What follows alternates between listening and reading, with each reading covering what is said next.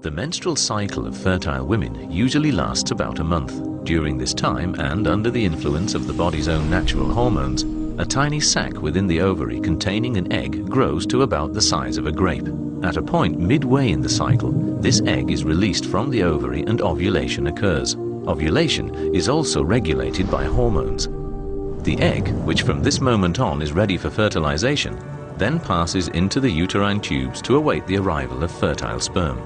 Ovulation is a naturally occurring event, and the desire to have children is a similarly natural instinct. But that instinct cannot always be fulfilled.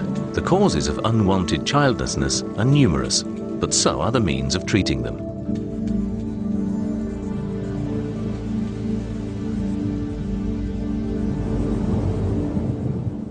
The technique of in vitro fertilization, or IVF, removes several eggs from the ovary for fertilization in the laboratory.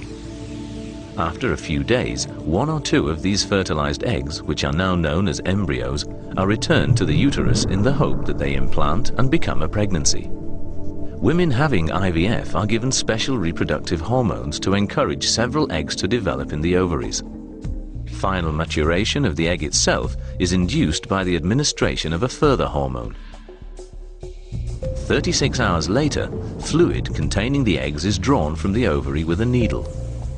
This is usually performed under light sedation in a short outpatient procedure, with the doctor using ultrasound to check proceedings.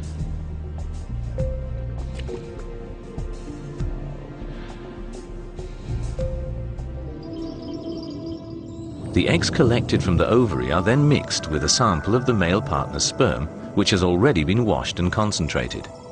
The eggs and sperm are left in an incubator set at 37 degrees for 24 hours so that fertilization can take place.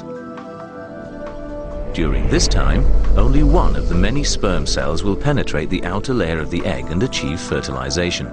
Following fertilization, the cells divide and multiply and form an embryo. After 2 or 3 days, a healthy embryo will comprise around 8 cells. It is then transferred to the uterus by means of a thin, flexible tube, where it is left to implant and form a pregnancy.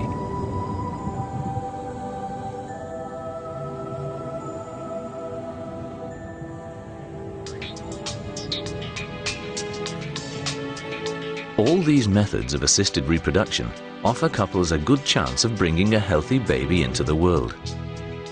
A consultation and thorough examination are necessary for each individual patient for finding the most appropriate treatment with the highest chance of success. Because female fertility decreases quite quickly after the age of 35, infertile couples should not delay seeking appropriate medical advice.